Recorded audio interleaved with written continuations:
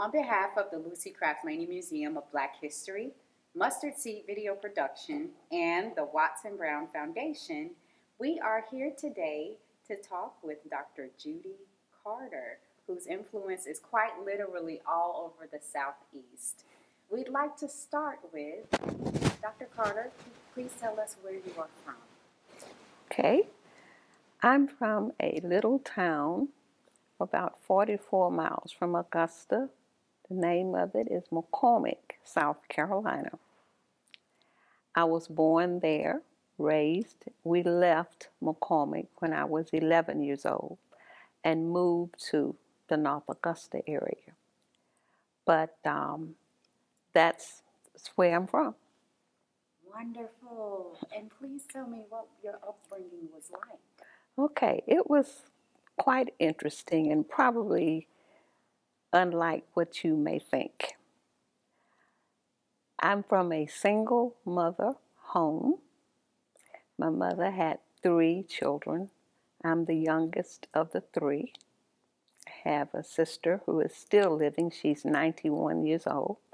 I had a brother who passed away in his early 30s. So she was a domestic worker. She worked for a family called Browns. So she worked for the Browns, and I don't remember how many years, because when I remember her working there, she had already been working there a long time for that same family. They were very nice people. They were, I think about, when I saw the movie The Help, I thought about her. She didn't go through any of that kind of thing with the people she worked for, like couldn't use the bathroom and all of that. And she used the bathroom. I used the bathroom when I was at their house because I used to go to work with her in the summertime when school was out. But anyway, it was a different kind of environment. But I am supposed to be a statistic. That's always the way I used to think of myself, because when you hear of girls who were raised in single-parent homes and that kind of thing, they usually start having children very early with no husbands and that kind of thing. My mother, even though she was a domestic worker, we were poor.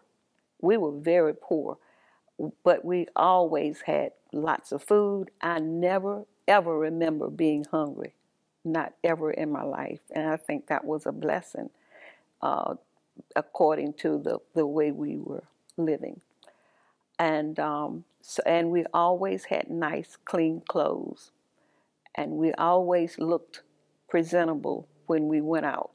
When we went to school, when we went to church, or wherever we went, we always looked nice. She made sure of that. So I knew my father, even though they were not married to each other. I saw him almost every day. He was coming to our house. So even though I was raised without him living there, I knew him very well. When I was sick and couldn't go to school, he would stay with me while she went to work. So that was a kind of different situation also. Oh, let's see, what else can I tell you about McCormick? Oh, it was, I think we had one stoplight in McCormick when I came along. I think they have 2 now, not much more. But McCormick has grown in a way because now they have something called Hickory Knob. And people go there for family reunions and they have cabins and all kinds of things. It's right across the road from Savannah Lakes. I don't know whether you've heard of either of those or not. Savannah Lakes is a very beautiful section, and it's on the Savannah River. People have beautiful homes over there and that kind of thing. There's a hotel in that area also. None of that was there during my time. So, let's see. I'm trying to think of something else I can tell you about my upbringing. My mother worked very hard. for this family.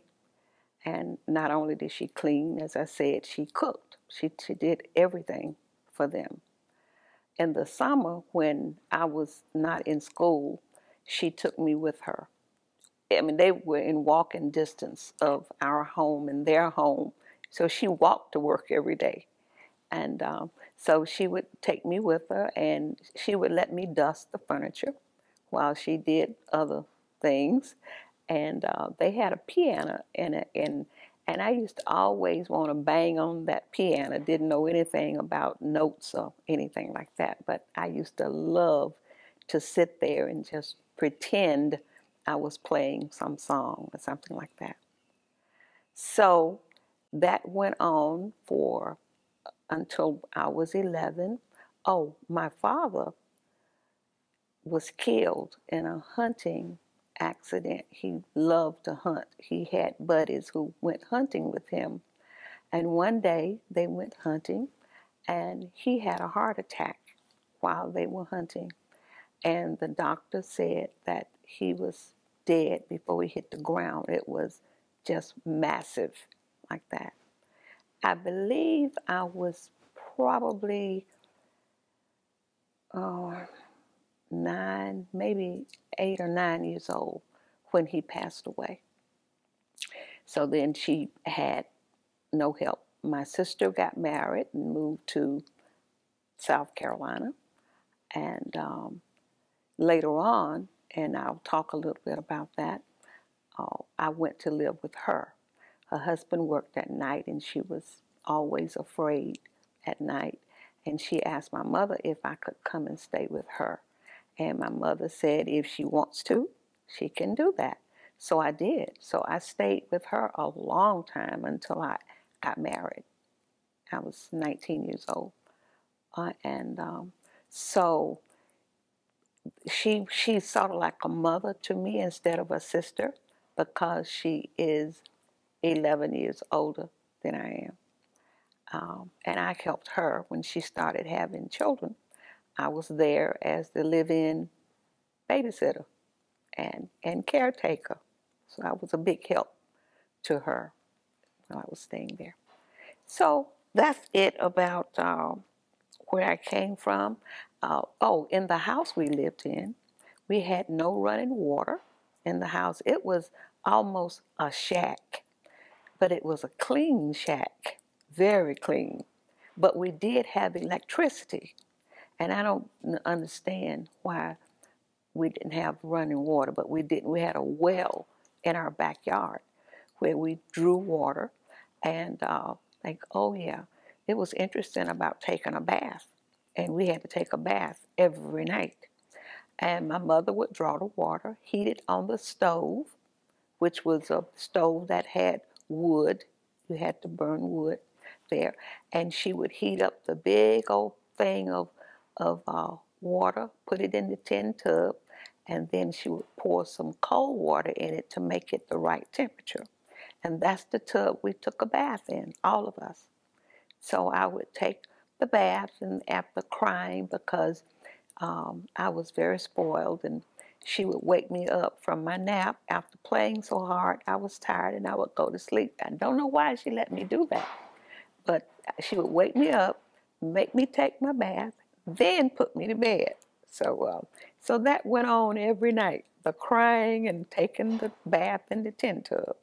So, but we did have electric lights in the house. So that's about it with the kind of place I was in my beginning. Wonderful. That is just so amazing to hear about that. And I know it's still challenging today to be a single parent. So I know that it must have come with so much for your mother, and I'm sure that she was a huge influence on you. Can you tell me any major moments from your childhood that you feel like impacted you or formed you into the woman you are today? Well, I think my mother had a big influence on us, even though she was a single mother and a domestic worker and poor. She had a lot of pride. She was a big worker in her church. She was a worker in the school I attended when they had different occasions. She would give them money, and sometimes they borrowed things from her from the house to, if we had a play or something like that, and she would provide things for the play.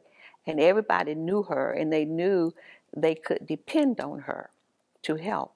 So I'm a lot like her, and as I get older, I think about how much I am like her. But she had, as I said, she was very proud, and she expected us to be that. And one thing that she said to us a lot: don't hang your head because you're poor. That doesn't mean because we are poor, it doesn't mean we are no good. So I want you all to understand that you are important, and and I want you to like yourself, because I love you a lot, and I want you all to like yourselves and not feel ashamed of where you have come from. And so that was instilled in us all the time. I mean, I kept saying, why do you keep saying that? We got it. You know, don't you keep saying the same thing to us. We understand. But she kept repeating it and repeating it. And then we started believing it. And I'm a very bold woman. Uh, and I think I got that from her, because she made us think we were important. I so love that. And if I recall correctly, you relocated to North Augusta Mm-hmm. as a almost preteen. Mm-hmm.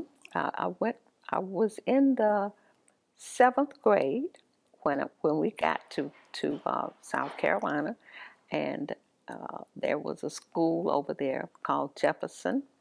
It had Jefferson Elementary and Jefferson High School. It was combined, and that's where I went to school when we went to the Augusta area, the North Augusta area, I mean.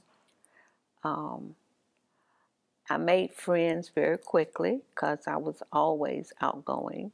My sister was the opposite of me. She was very quiet and didn't talk much. Now she does, but she didn't back then. But I always made friends very quickly. It's very easy for me, and because of the way my mother had taught us back when we were younger. But Jefferson was an interesting school, and we had wonderful teachers there, and it was all black, and I had left an all black situation, so that's what I was used to. The teachers were very interested in us, and I'll talk a little bit more about some of the teachers later on. But we still have reunions at Jefferson, even though it turned into a middle school, and it's not a elementary high school anymore. But we still get together every 3 years, and no matter what class you were in, we get together and have a good time and reminisce about Jefferson and what Jefferson meant to us.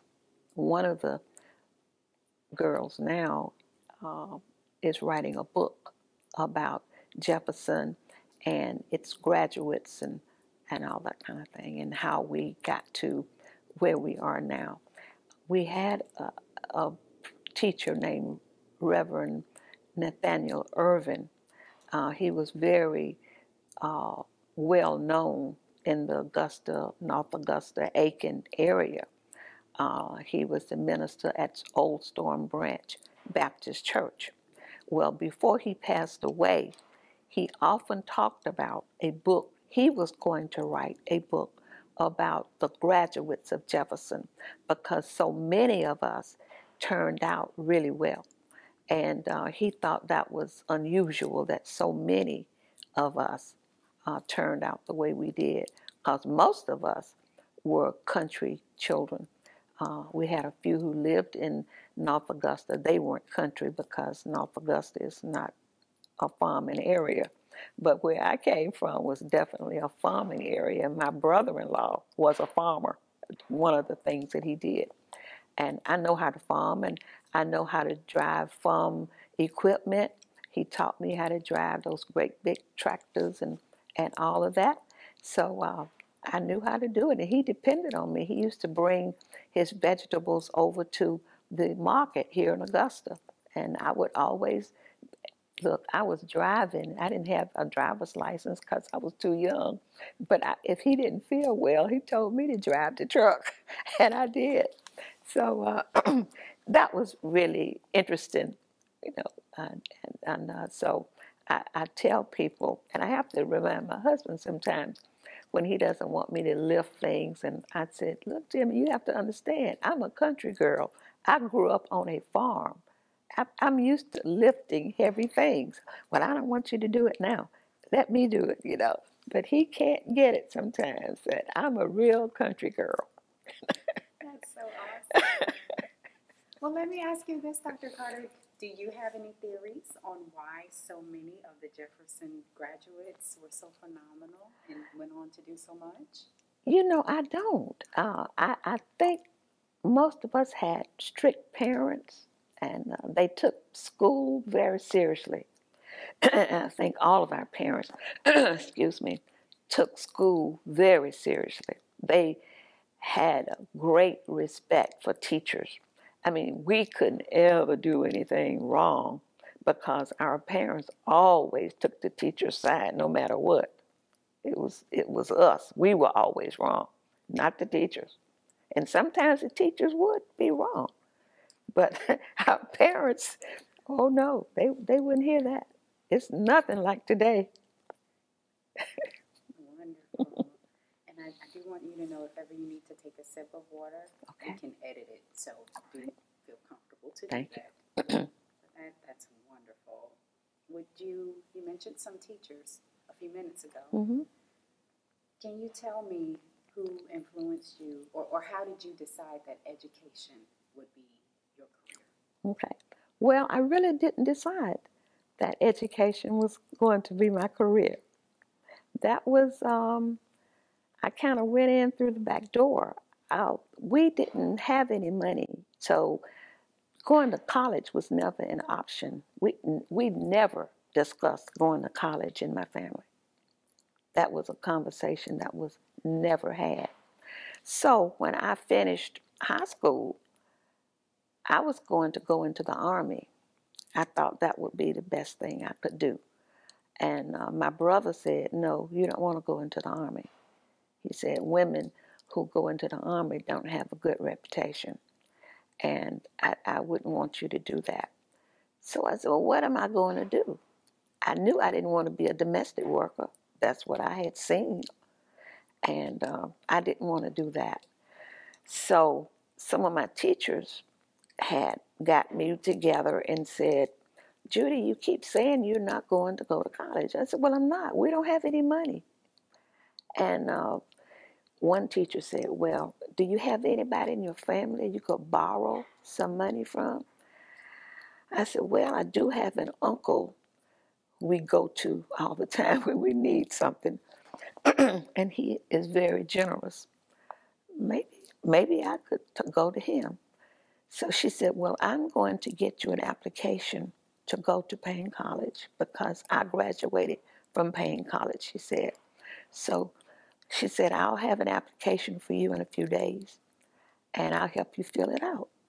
So then I went to my uncle, and I told him I wanted to go to college. And he said, well, how much will it cost? Well, she had told me how much it would cost. And back then, it just seemed like not much to me compared to today. But he gave it to me. I think it was $250 or something like that for the semester. And so he gave it to me, and she helped me fill out the application. And that's how I got in college. But I had no idea I would ever go to college. And so it was really nice. But I didn't have any idea about what I wanted to be. My mother had an idea since he gave us the money, and she picked nursing for me. I didn't choose it. She loved nurses for some reason. I think it's the uniforms or something, but she just loved nurses. So I said, well, I guess that's good as anything. So I applied for nursing school, and I got accepted to nursing school. We lived on the Payne College campus. All of the black girls in the nursing program lived at Payne in the dormitory. The white girls in that same program stayed in a building on the University Hospital's campus. So we didn't mix at all. We took our core classes at Payne with the professors. Then we went to the University Hospital to take the nursing courses. And guess what? In the classroom, they had us on one side. There's an aisle in the middle, separated us. The white nursing students on the other side. And we were virtually ignored during the lectures. They didn't look at us, they didn't ask us any questions, and didn't invite us to ask them any questions either. So that's the way that was. My mother, as I said, wanted me to be a nurse. I was very nervy, and I think that's why she thought I should be a nurse, because across from where she lived, this couple lived, and they always had fights. And he would always beat her up and all that kind of stuff. And one day, he stabbed her with a screwdriver. And my mother said to me, Judy, go over there and see if he killed her.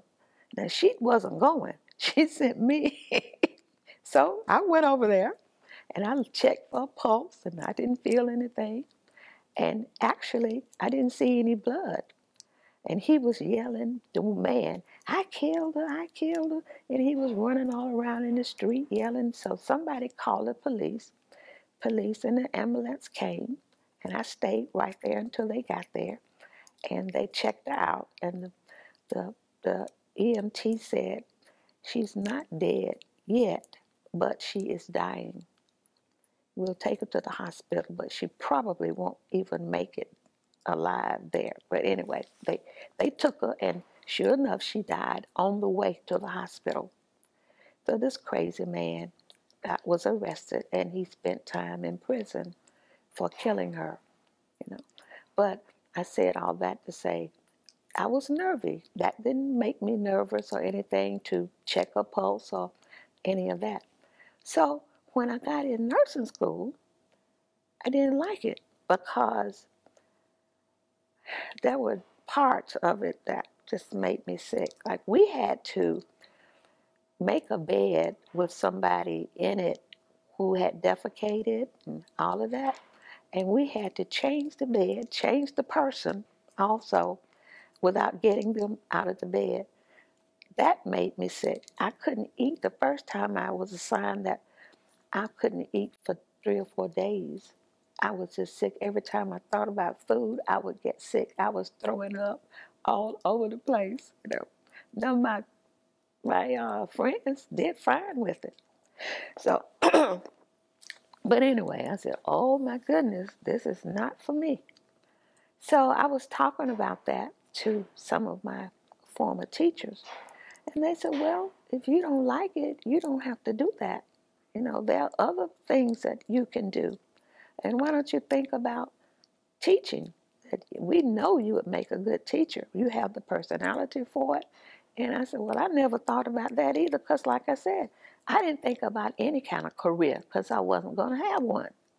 So they insisted that I look at education. So my mother wanted me to be a nurse. I wanted to go in the Army. My teachers wanted me to be an educator.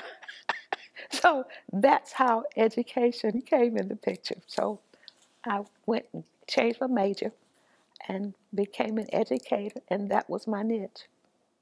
Wow. I absolutely, positively love education. May we know the name of the teacher that helped get you into school? Yes, her name was Mary Ann Bright, and she passed away also. Most of my teachers in high school passed away. Can you describe your younger self when you were first starting out in, we'll say, education? And you say you really, really enjoy it. Has it always been that way since the beginning? Since the beginning. Love it, love it, love it. And when I was in the public school system, I loved teaching. I had sixth graders. That was the first grade I taught. And I loved it when most people thought I was crazy. How can you like sixth graders? Those kids are crazy. But they weren't crazy. They were absolutely the sweetest little people you ever wanted to meet. We got along just fine. We did all kinds of things. And if you want to talk about those a little later, I'll tell you. But I was recruited to come to Payne College by the president at the time. His name was Dr. Julius Scott. And he had read different articles in the paper about my students and what we were doing and so forth. So he asked me if I would come and help train future teachers there. And of course I said no. I wasn't about to go work in a college. I was enjoying the level where I was. And so my husband even convinced me. He said, why don't you try it? You might like it. You don't know. So he stayed on me about trying it. And I broke down. And I accepted the position to come to Payne College to head up teacher education, you know. But I went to the Board of Ed and I told them, I said, now I'm going to leave, but I want my job back because I'll be back in a year. I said, I know I'm not going to like this. So they said, okay. So they said, we'll hold your job for you. So in a year, you come back and we'll have it. But when I got there and met those kids, I fell in love with that level. And I said, oh, this is wonderful. So there I was, teaching on the college level, you know. Mm. And when I was reading about you, I did see that you have had extensive experience at several different universities and colleges across the Southeast, New Orleans, one in North Carolina, Benedict, where my nephew played football. Mm-hmm. Of course, Augusta University. Okay, yeah. And of course, Payne College. So can you tell me about those different career moves and how your experiences just within the historically black settings and then also the predominantly white institutions? Okay. All right. Oh, now here I am at Payne, loving it. Built a wonderful program, very much respected all over. Recruiters heard about my students, and they would come with contracts. No interview. They said, oh, you finished this program here at Payne, so we know you're good. And sometimes they didn't even interview my students. They just offered them a contract. And I had told my students, when they would be mad with me for being so hard on them, I said, one day, when you get to the end of this program, you're going to love me because people are going to come wanting you to work in their schools. And they didn't really believe that was going to happen. But when it happened, oh my goodness, I was the best thing since popcorn, you know. They were so proud of themselves. But the program was not easy. I'm just backing up a minute. But when I first went to Payne, there were some students in the teacher ed program who should not have been in a teacher ed program. They were not ready for that. They were not and excuse me, but they weren't intelligent enough to teach anybody's children. And so I had to go to the president and have a conversation with him about some of these folk need another major. And so he understood. And when students went to him complaining that I had asked them to get another major, he knew that was going to happen. So he had already gotten it from me why. So he supported me in them getting another major. So so that's what that's what was going on with to let you know why I was asked to come to other schools after I had, and I'm not trying to take the credit because I had people working with me who were just as good as I was, and they had the same beliefs that I had about education. So it was a team effort to build these programs. You know, I was just the coach. You know, I just led them on and coached them and all of that. But I by no means want to take the credit for building these programs by myself. I didn't do that. So anyway, got the program. Everybody knew about it. Recruiters are coming. Some recruiters will call me on the phone and say, I know we're supposed to come there for a certain date, but I want to come early. Is it possible that you can let me come a few days early to talk to some of these people?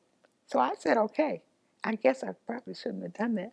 But I said, okay. And they would come, the ones who wanted to come early, I let them come, and they would get students contracts and all like that before the others got to them. So, all right. All right, so now I get this call one day from the president of Dillard University in New Orleans. I said, my goodness, what's going on? Now, I really need to back up a little bit more before I tell you that story. I had a coworker who was Caucasian. She and I had traveled together to USC. We were in the same program, in the doctoral program. We carpooled and all of that. So when my evaluation team came, when NCAPE came, she tried to sabotage the program. And lucky me, one of the evaluators came to my office and told me about it. She said, I know you don't know this because I think you all are friends and I know you're coworkers.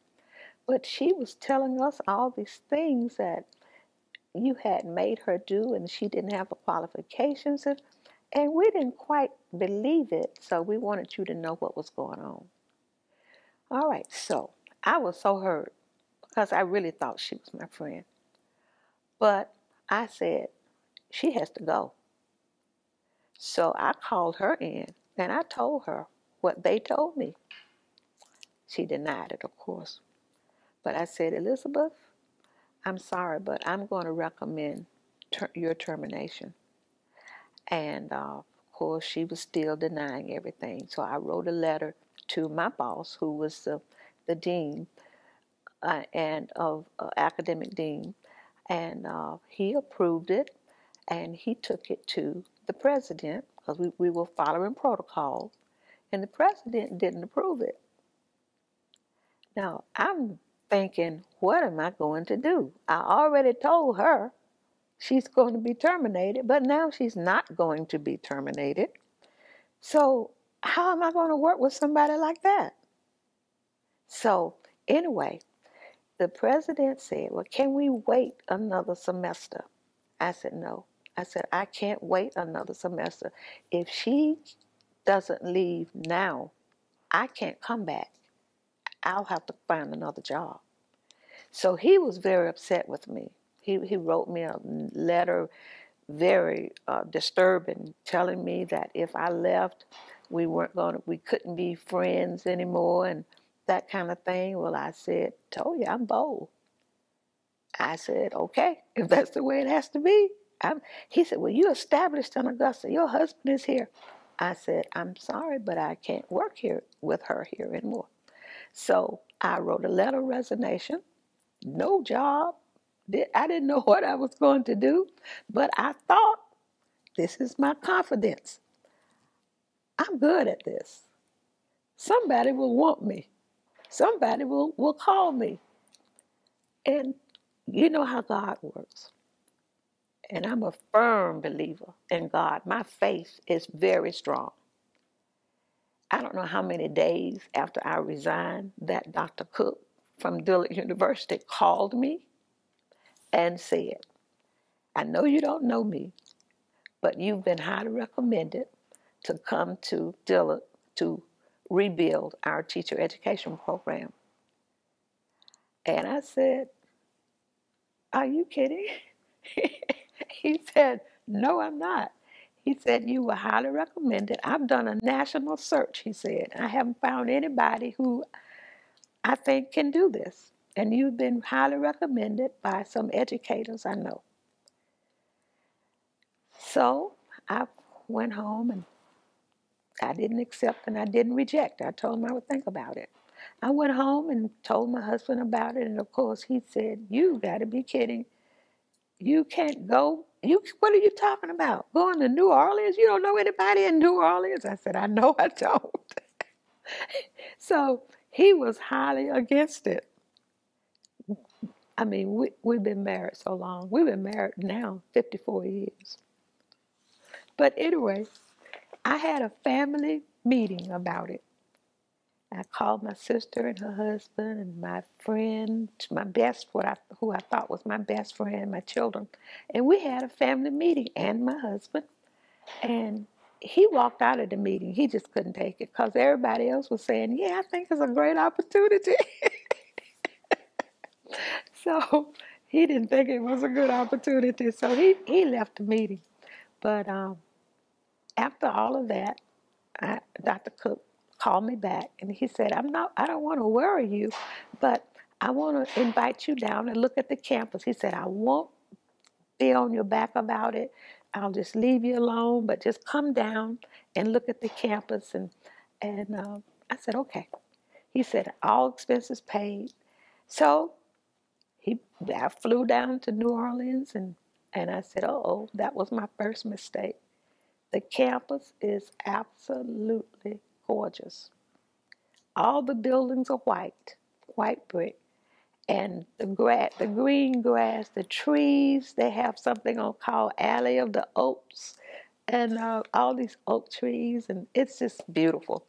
And I said, oh, Judy, you shouldn't have come down here to look at this campus. But I still didn't make up my mind to come down there because I went back home and, he called me in and he said, let's talk about a contract just in case you decide you will come. What would it take monetarily? What would it take to get you here? Well, I had talked with a friend of mine about that, and the friend told me what to say to him. He said, Dillard has a lot of money, and so don't go easy on him. Just ask for this big amount.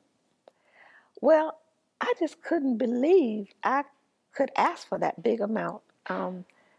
It just didn't seem right to me. It didn't seem legal because I knew what I was making. And this was so much more that I just didn't think I could do it. So anyway, I told him a big amount, but not as big as my friend told me to ask for. So he didn't bat an eye. He said, well, okay, that sounds okay. He said, I'll stop by my office before you go back to the airport today, and I'll have something for you. So I stopped back by his office. He gave me an envelope. He said, don't open this until you get on the plane. So I said, okay. So he and his wife took me back to the airport, and I just couldn't wait to open it. And there was the exact amount that I said I would come for. A contract ready for me to sign. So when I got back home, I told my husband and I showed him that and everything. And he was getting sadder and sadder. And I said, oh, my chance of going here is very slim because he is not going to agree to it. And he didn't. He didn't agree to it. But what he did after he found out how excited I was about it and what a boost that was going to be to my career, then we rented a U-Haul. Neither one, well, he had never driven a truck before. I had, being from the country. So we rented this U-Haul, and we went shopping for furniture. I didn't want to take my furniture out of my house because he was still going to be there. So I bought furniture for this apartment that had been shown to me. And so we drove down to New Orleans, got in my apartment. well, he had been there. I've skipped a whole lot, but he hadn't been down there with me. The second visit, Dr. Cook said, bring your husband with you so he can see the campus and maybe help you pick out a place to stay. So, so anyway, he went with me, and we had a wonderful weekend on Dillard. We stayed in the big hotel, and all we had to do was sign whatever we wanted. Just sign the thing. And we'd had a wonderful time. And of course, my husband loves jazz, and we went to a jazz place and all of that, you know. But anyway, I accepted. We moved down there, and my husband was still upset with me about it. But he finally said, I'm going to support you. This is what you want to do. You want this to boost your career, and I will say okay. So once he got okay with it, everything else just fell into place, you know. So we had a plan how we were going to visit each other. I would come home on a certain weekend, maybe skip a weekend, and he would come down to New Orleans, and we did that. And I would fly out of Atlanta, and then because the ticket would be cheaper. And then we had a plan where when I would fly home for a weekend, we would eat a really nice dinner in Atlanta first, and then we would drive on to Augusta. So it was really fun. It was fun, and I was enjoying it so much. And sure enough, my career went haywire. It just went crazy. Now, that's enough of you wanted to know about the other schools I went to also. Sure, yes, ma'am. Okay. And the differences. Oh, I loved that story. Thank you for sharing. And also your experiences and some differences when it comes to historically black institutions and predominantly white ones. Okay, all right. Well, I told Dr. Cook when I accepted the position at Owls, it will take me 5 years to rebuild this program, because I knew that as I had done it before at Payne, and it takes a good 5 years to get it back nationally accredited. You know. So I said, well, I'll stay 5 years. The work will be done. Then I'm going back home. And he said, okay. So that's the way we left it. So that happened. He left in 4 years. He retired.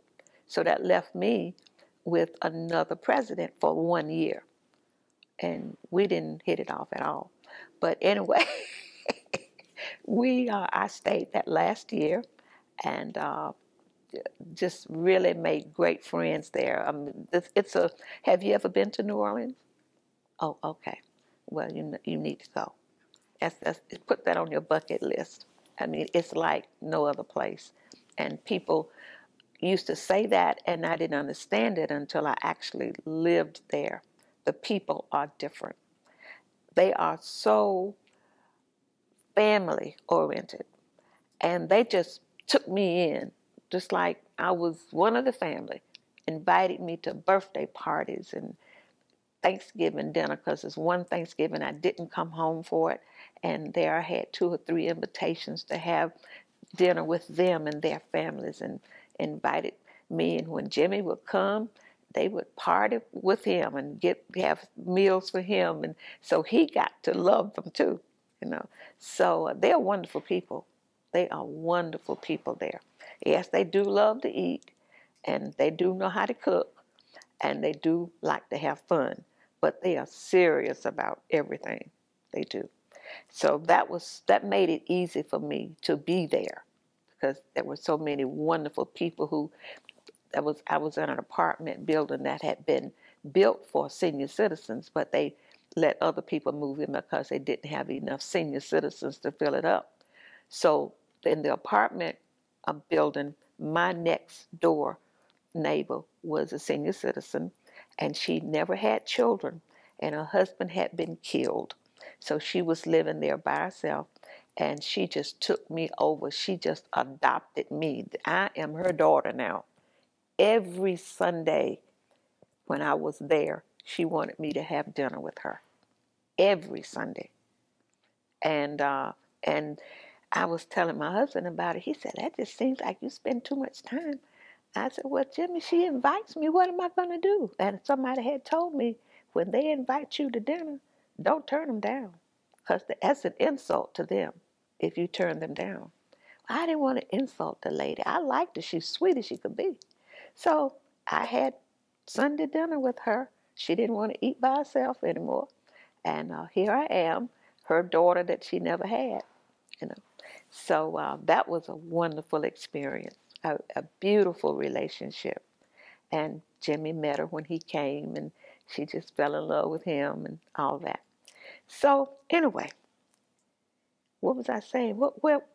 I forgot my part. Where am I going That's no problem. Okay. You're Talking about leaving. Oh, when I left New Orleans, my next position was going to Fort Valley State University.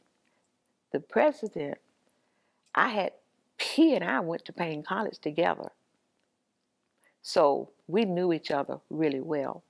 Now, he had been the president at college in Texas Southern, I believe was the name of it. And he had done really well there. But they asked him to come to Payne because Dr. Scott was leaving, and come to Payne and do a good job there, and he did. But he also, when he left Payne, he went to Fort Valley State. He did that for a temporary thing. He didn't go there to be there forever. But then Fort Valley State University had lost all of its accreditation, local with the State Department of Education, Georgia, and national NK. They lost everything. So he flew to Columbia, because I was now at Benedict, and he flew over there, and we had lunch together. He brought all these papers. He brought a box of things for me to read, to show me just what bad shape they were in. And he said to me that the chancellor had already selected a person to come there and be the dean of the College of Education. He told the chancellor, I'm sorry, sir, but I know who I want to come here, and I don't want anybody else to come and try to fix this program except her. So the chancellor gave in to him and said, okay, even though he had already picked somebody. So anyway, I didn't know whether I knew where Fort Valley was in the country, and I did not want to go there. I mean, it was dead country, and I had grown up and I didn't want any more country. So anyway, he wouldn't take no for an answer, and he just wore me down. So finally I said, okay. Now, another thing that encouraged me to go there was the salary. It was more than I made at Dillard, because it's a state school. See, Dillard is a private school. And I didn't know what state school people made. But boy, they make some money.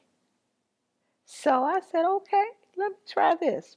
So I accepted that position, Dean of the College of Education at Fort Valley. And I told them the same thing, 5 years.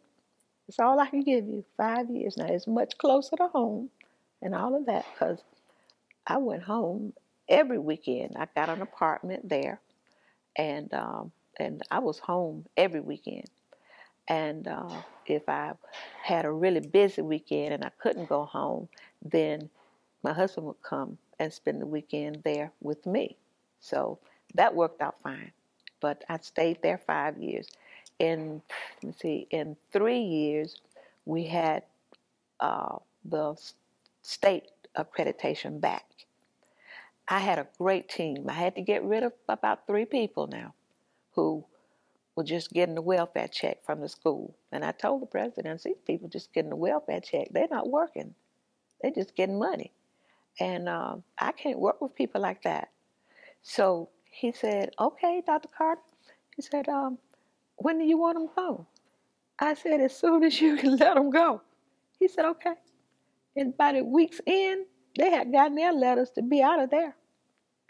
That's how confident he was in me And also, he was a graduate of Folk Valley State University, so he loved the school. He loved the school. He was a smart man. And so we did that, and I just can't tell you how I knew I wasn't going to like working at Folk Valley, and I knew I was going to have to work harder than I ever worked in my whole life because they lost everything, and we got to get it back. But I fell in love with Folk Valley. I don't know what. I think they worked the things on me, like people, like people say. And I knew all the graduates, alums, love Folk Valley. And I'm thinking, why do you all love the school? It's out here in the woods. There's nothing around, Anyway, I mean, you ought to see the alums. They just love that place. So anyway, we got settled there. And I told them about the 5 years I could stay, and then I would be out of there. And they said, okay, fine. 3 years, as I told you, we had the state accreditation back, and everybody was so excited about that, they didn't know what to do. They were so excited because they loved it, and they didn't want it to be non-accredited. So then now we have 2 more years to go. Just had 2 more years to go before I will have to leave. And so we worked really hard to try to get the national accreditation back. So we had to visit from the national accreditors, and they had 4 days on campus, looking at everything and talking to everybody and looking at our records and all of that they do. They work hard too. And so then we had a meeting, and they said, "Okay, you guys made it. We'll make it public, but you guys got it, So that my work was done. And then I resigned and told them I was going home. And they had the biggest going away party for me you have ever seen. It was magnificent. It was so wonderful. Most of my family members went, and a couple of my friends I invited, they went to it, and we just had a really nice time. So that was my getting there. So I'm going home. I said, well, I'm through for a while. I won't be working for a while, and I'll just sit around with my retired husband and be retired. Well, that didn't last long. Phone rang. Here comes I even forgot now when I went to the next school. Was it after Folk Valley, or was another school between? But anyway, I know I went to North Carolina. The president and I had worked together at Benedict, and he was brought in as the vice president for academic affairs and all like that. So, and he had moved on to be the president of Livingstone College in Salisbury, North Carolina. And he wanted me to come there and work with him. And we talked about it, and we said, well, that's not so far away. So I accepted that. And then he got fired. I think I'd been there the second year. The Board of Trustees terminated him for some reason that was just, I don't understand. But anyway, they called him in and said the same day they wanted him to be gone by that evening. Now, how are you going to pack your stuff that quickly and get out? But that's how mean they were to him. He had not done anything wrong. They made up something, but they were lying, and they found out later on. Other people found out they were lying, but they didn't apologize. To my knowledge, they didn't apologize, and he was gone on to another school. So I think that's how I got to Benedict when I left there. Then the dean of the College of Education at Benedict was a friend of mine. We hadn't worked together. We had been to meetings together a lot. And she was highly recognized in the field. And she told me she needed me. She said, I understand you're not working. I said, no, I'm not. She said, well, I want you to work. I want you to come over here and help me with this teacher ed program. So I did, and that was nice. So I got the things mixed up, and I knew I was because I left there and went to Fort Valley. Yeah, so, but not the other way around. But anyway, so those were the ones, the schools. And then Voorhees College was in trouble. They had lost their teacher ed program. And that president called me and asked me if I would come over.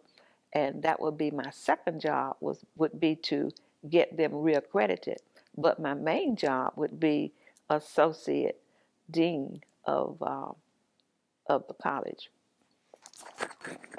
for academic affairs. Yeah. So that was my little journey there. I didn't stay there, but I think I stayed there 2 years, something not long. I think it was 2 years. They had a new president to come in, and he was a big bully, and he wanted everybody to agree with whatever he said. Now, I wasn't raised like that. Again, I told you, I'm bold. And I didn't agree with everything he said in his council meetings. I said what I believed, not what he wanted to hear. So he didn't like me one bit, and then naturally I didn't like him one bit.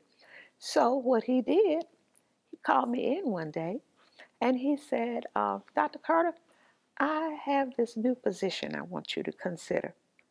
And I said, what? He said, what did he call that thing? Chair, distinguished chair of education. I said, oh, I had that honor at another college. So that would be going backwards for me. And I'm not willing to go backwards. So he said, but your salary will remain the same. I said, well, you don't know me. Money does not drive me. I said, that's not what I am. So I refused it that day. So I went back to my office. I called my husband and told him what happened. He said, pack your bags and I'll be over there as soon as I get some boxes and we'll bring you home. I said, okay. In the meantime, he called the faculty meeting and he told them that he had offered me a position and I refused it. And I had not made up my mind yet whether I was going to change my mind and take it. That's what one of my friends came back from the meeting and told me. I said, he said that? She said, yeah, that's what he told her. I said, you refused it, but you were thinking about it. And he didn't know. I said, oh, he knew. He knew exactly. I said, I'm almost finished packing off my stuff. I'm getting ready to leave. So I didn't make it at that school, thank goodness. No. But that's the crux of how I got around to all these places. But I still believe that it was orchestrated by God, because I understand from the Bible that he has a plan made for all of us before we are born. So he knows what's going to happen way before we know anything about it. And it's all laid out. So I accept that. I accept that. It's not convenient, but that's the way it worked for me. Everything wasn't convenient. I made a lot of sacrifices to go to these different schools and be away from my husband that long, and a big sacrifice. But everything that he has planned for us, it's not promised that it's going to be convenient. And I feel that we have to do it.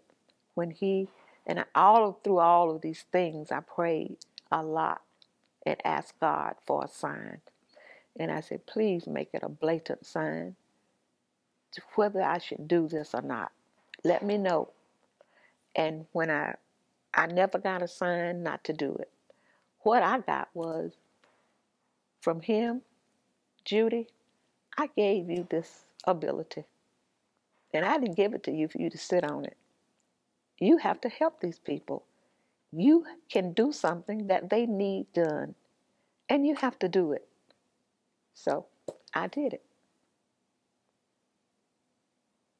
Next question. So powerful and so amazing. And I know that all of the communities that you have touched are so indebted to you for your work and for making it possible for them to continue to have a school to be proud of and to go back to. I mean, that's just so amazing. If we can if we can talk briefly about this one aspect, can you share with me your advice to other women in leadership roles who have to make certain sacrifices and decisions? Mm-hmm. Can you share about Yes, that? I will share that, because this is what I really believe. And this is what has driven me and made me successful. First, have faith.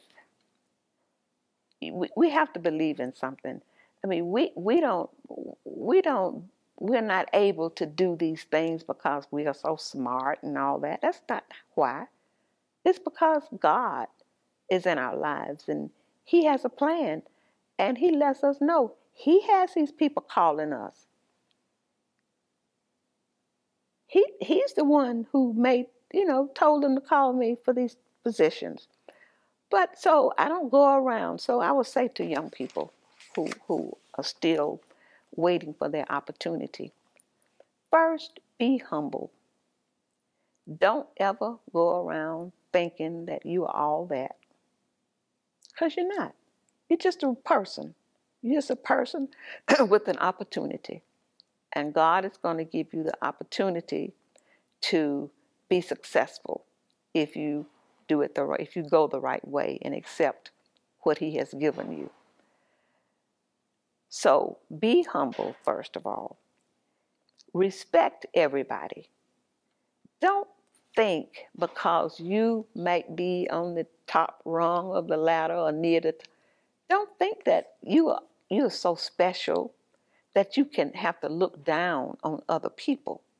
Never, ever, ever should you look down on anybody. I don't care what position they're in. And I taught my son this, and he mentions this to me quite often because he does it. When you work in a school and there's a maid and a janitor, respect them, speak to them, have conversations with them.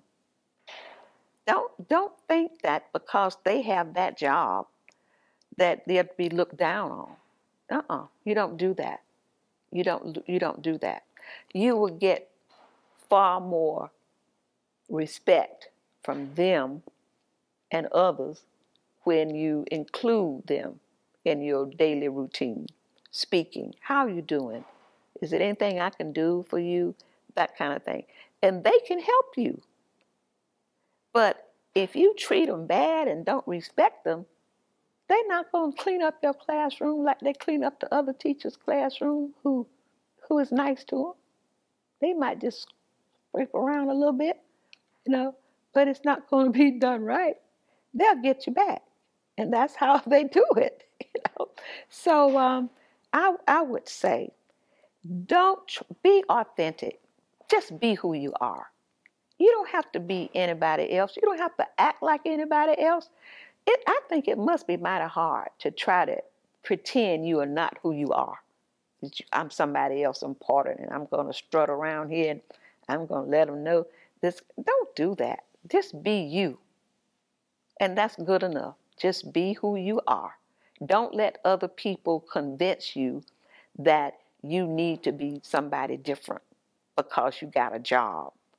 Don't do that. I had a friend, she passed away a few years ago, and she told me, she said, Judy, I've been knowing you a long time. And you are the same Judy now that you were when we first got to be friends. I said, well, her name was Phyllis. I said, Phyllis, what you expect? She said, well, I didn't really expect anything different from you, but I just wanted to tell you that you are the same person now. And after all these degrees you've received and all these schools you've been working, and she said, it's just amazing to me. Then I'm thinking, well, dang, what else? It just never occurred to me that I'm supposed to act different.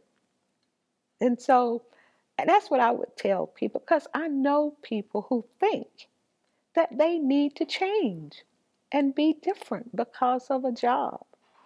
And just don't do that.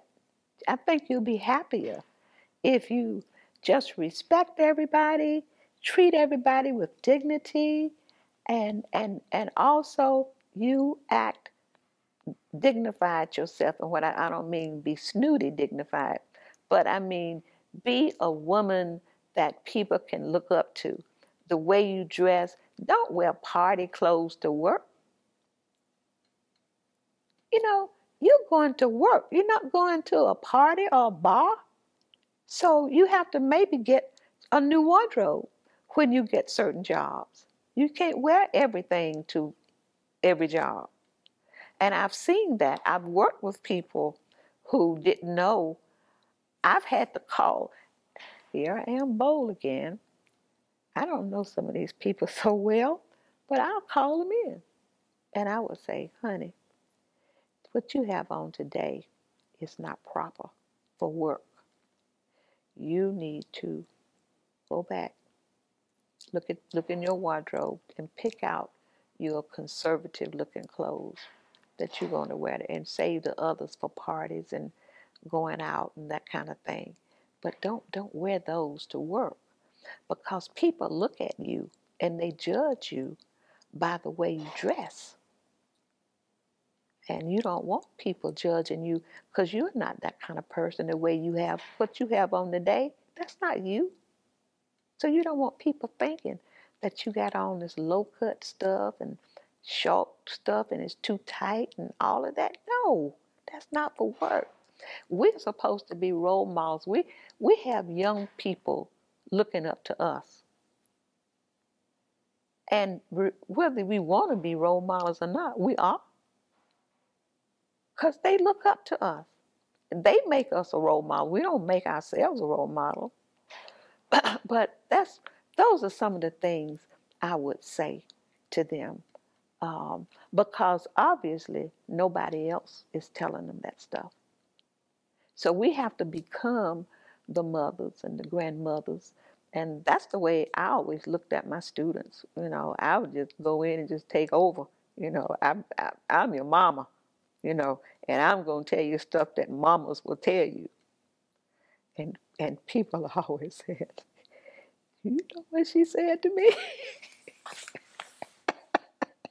Dr. Carter is off her rocker. Oh, but then when you see them again, they're dressed properly. And sometimes they'll stop by your office and say thank you. So, but those are some of the things I would impart with the younger people who are trying to move up, and they will. They will. You have so many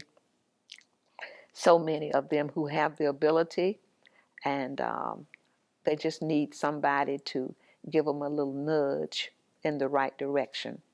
You had so many smart young people out there. I was telling my husband when I went to the market on the river yesterday, and it was just packed with people and packed with young entrepreneurs, black, and they got these food trucks, and they have all these other things, you know, down there making money, and I am so proud of them. They're just smart people, and it just amazes me. So I like to go and support them the best I can at the market. But I know there are some other things I probably forgot that I would say to young people, but I think the ones I said are the key ones that I would say to them. Thank you so much. That's a lot of wisdom that honestly, truly does need to be imparted with each new generation, because the culture changes so quickly. Yes. It seems. Yes. Is there anything else that you would like to say in closing? No, but I just want to thank you for the opportunity to do this, and I want to thank Corey for calling me and telling me that I was on the list to do this. I mean, he didn't ask me. He just told me. But can't say no to Corey because he's done so many wonderful things for us as a family. So I couldn't say no to Corey. Anybody else, I probably would have. But I think it's a good idea to do these things for the younger people um, because if we don't take the opportunity to try to help them however we can, then who will? And I think we owe it to them. Well, Dr. Carter, we thank you, and we want your story and your work to continue to be known and celebrated and now preserved because video can be shared everywhere. So Thank you. we thank you for participating, and we thank you so much for your work and the legacy that you have built. Thank you. So you are definitely an inspiration to me, and I truly wish that we could talk more because you've done so much, and it's truly an honor to be in your presence right now. So my goodness, you're going to make me shed tears. I'm so thankful that you agreed. Thank you.